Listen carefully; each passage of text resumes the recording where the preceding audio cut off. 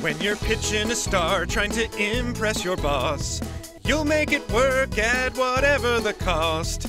So you decide to exaggerate what you tell. It's a TMZ oversell.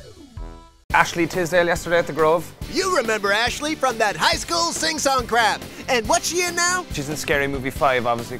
Obviously, that's the next logical step after a Disney musical. Everybody knows that. So what did we ask her? Ashley, 2 porta potties. Lindsay's on the left, Charlie's on the right. They both walk out at the exact same time. Which one do you go into? Which hypothetical porta potty will Ashley choose? Lindsay's or Charlie's? We'll get to that. But first, the oversell. The minute the question ends, for some reason the driver just guns it in the golf cart towards the farmer's market. Gets so much momentum that they turn the corner. The cart goes up on 2 wheels, nearly takes out the 3 people on the cart in one go. The huge security guy has to jump off, and he has so much momentum, like with the cart, he's like sprinting like towards that Dylan's candy bar shop. Wow, sounds like Die Hard! So now, based on what he's saying, we give you some of the most amazing footage we've ever shot!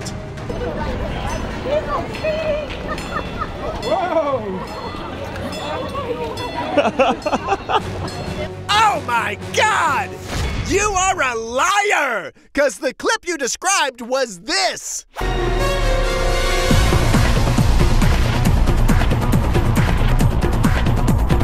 Where was all the stuff you said?